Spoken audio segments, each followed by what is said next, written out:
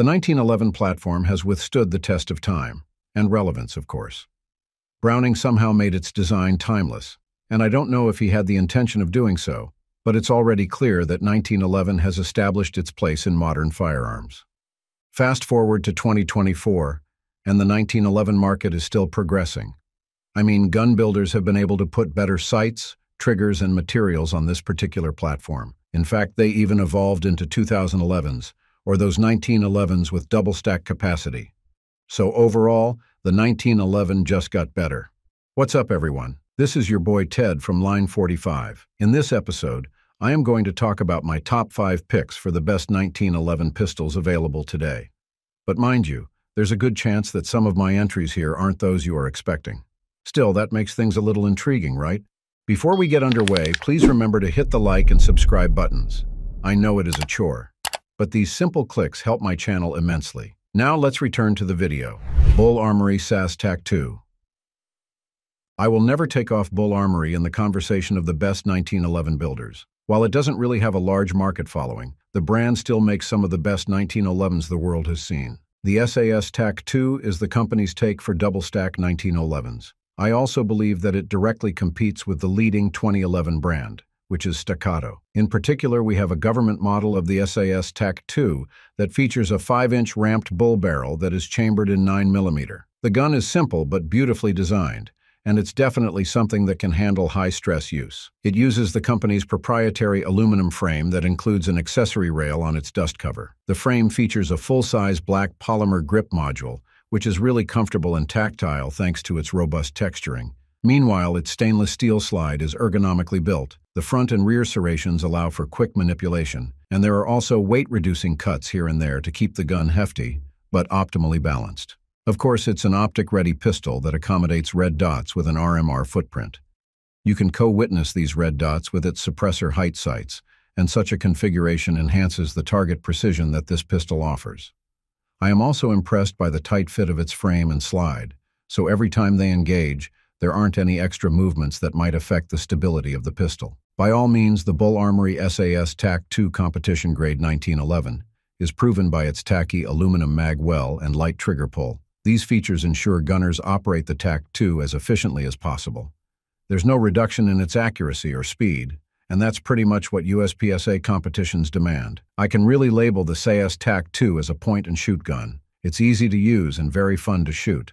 1911 Kimber KDS-9C Rail Model. The new model of the KDS-9C might just be the newest star in the 1911 market in 2024. At its core, the KDS-9C Rail Model is still a hammer-fired single-action 1911 pistol, which features an ultra-crisp and tactile trigger and a grip angle familiar to any 1911 shooter. At the same time, it has received several factory improvements, such as the fact that it shoots 9mm instead of 45 ACP. I don't know if this aspect is an upgrade, but in terms of usage, it's undeniable that the 9mm is more versatile than the 45 ACP, and Kimber is pretty aware of this. Since it's already chambered in 9mm, the gun was configured to accept double-stack magazines. This Kimber pistol's standard flush-fit mag holds 15 rounds, and its extended mag holds 18 shots. There is a lot to unpack about this new 1911 pistol from Kimber, and it deserves a separate video. But to keep it short, the gun is fully loaded with features. For example, its barrel is crowned, ramped, and fluted, which means that it has improved accuracy, reduced weight, and enhanced compatibility with different ammo. There's also the fact that Kimber employed its bore sizing procedure on this pistol. On the range, such a design enables the gun to shoot with match-grade accuracy. The 70-75 aluminum frame is a thing of beauty. It's tough but lightweight. As a rail model, the new Kimber includes a 4-slot accessory rail on the gun's dust cover. This lets users attach different weapon accessories to the pistol, and I can guarantee that each slot is extremely solid and stable. The frame also has an ergonomic grip, with serrations wrapping on its grips and front strap so that the gun doesn't flip from your hands. Even its 3-pound trigger is just addicting to pull and requires no rework. Springfield Armory, 1911, TRP Carry Contour. The TRP, or the Tactical Response Pistol, is not a new name in the 1911 market. Still, it has a reputation for being rugged and combat-ready. I can double down on that. This 2024, Springfield has updated the catalog for the TRP, adding 6 new ones, 45 ACP variants. But what stuck to me the most is the 4.25-inch barreled variant, which the company named Carry Contour, or CC for short. It has a commander-length 4.25-inch match-grade barrel, alongside a list of stunning features that you would want from a concealed carry 1911 pistol. One of them is the contoured cut on the back of its grip. Well, that's the feature that gave its name anyway. This design is not just for style. Instead, it's functional in the sense that it allows the gun to be concealed easily and ensures that it is lightweight enough for everyday use. The aluminum frame that it uses is already light, so with the contour, this TRP is a breeze to carry. Its thumb safeties are ambidextrous and low profile so that they don't snag, and the extended beaver tail makes the gun painless and comfortable to shoot. Its sights are also optimized for guaranteed visibility. The front is dovetailed, while the rear has tritium vials. They give clear sight pictures, even in low-light settings, and their retention is pretty much consistent. And with the 3-slot rail at the rear of its dust cover, you should be able to attach different tactical accessories to this gun. This compact TRP has a skeletonized trigger, which works hand-in-hand with the barrel to yield match-grade accuracy. It's light, smooth, and has a short lock time. It's very integral to the gun's overall precision on the range. I can't question its reliability either, as even with cheap practice rounds, this TRP shoots them all. Wilson Combat CQB.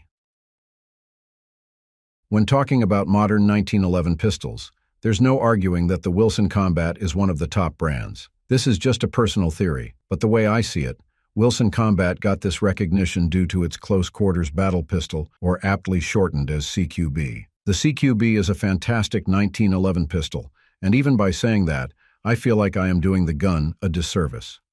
For starters, the CQB is your standard government pistol with a 5-inch barrel. Its overall length is about 8.7 inches, and the entire thing weighs 40 ounces when unloaded. Its steel mags hold 8 rounds of 45 ACP. You see, Wilson Combat didn't over-tinkered with the CQB to make it exceptional. What its engineers did was simply improve the design of the original 1911. In particular, the company focused on enhancing the metalwork of this gun, ensuring that it's not just tough but ultra-reliable too. Now the CQB has tight tolerances. Its slide-to-frame fit is close to perfect. They move smoothly and seamlessly, which ensures the gun's reliability when firing. The armor-tough finish on its metal parts also contributes to its toughness. I am also fond of the undercut beneath its trigger guard, since it lowers the bore axis of the pistol, which in turn allows users to attain and maintain a natural point of aim. Plus, with the tactile texturing on its sunburst grips, it's easy to see that the gun is meant to be shot as securely and comfortably as possible. Similar to other guns here, the Wilson Combat CQB isn't cheap but is well justified with the quality of its construction, trigger, internal components, and controls. It's over $3,000, and I am sure that not all shooters are willing to pay that big for a gun. Nonetheless, the CQB is a 1911 pistol any would wish to have. Dan Wesson Specialist. Any Dan Wesson 1911 is a good 1911. That's the consensus, and I am down to believe that, especially since I have already tried a number of Dan Wesson pistols, including the latest Dan Wesson DWX. None of them sucked. But if we are talking about 1911 exclusively, the best Dan Wesson that there is, in my opinion, is the Specialist. The Specialist is a pricey 1911 pistol chambered in either the 9mm, 10mm, or 45 ACP. We are talking about an over $2,000 gun here, so I'm sure it's not within everyone's reach.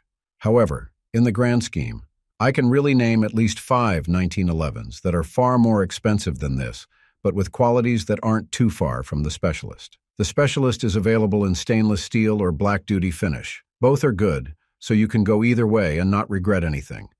It's a hefty gun by all means, as it's already over 40 ounces when unloaded, but its all-metal construction is definitely solid, which aids in its accuracy and reliability on the range. The slide-to-frame fit is so tight that there aren't any wobbles at all, while its 5-inch match-grade barrel can surely take a beating. You can also attach accessories via its Picatinny rail. As I said, the gun is pricey, so I'm sure you want to know if it offers other perks to justify its cost. Of course there are. Just take a look at its VZ G10 grips. They look awesome and ensure that you can hold the gun securely. There's also its classic 1911 trigger that features a textured face to make it extra tactile. Even if you will not use it for competitions, Dan Wesson has already integrated a magazine well on the Specialist, so you can reload the gun with zero fuss. And if you love Novak sights, you'll also love the front sight of this pistol. Overall, this 1911 shoots flatly and accurately. It has a nice trigger and cycles different types of ammo with zero malfunctions, even when little cleaning or oiling is involved. Thanks for watching. If you want to see more gun videos like this, just click the subscribe button and notification bell. Take care and stay safe.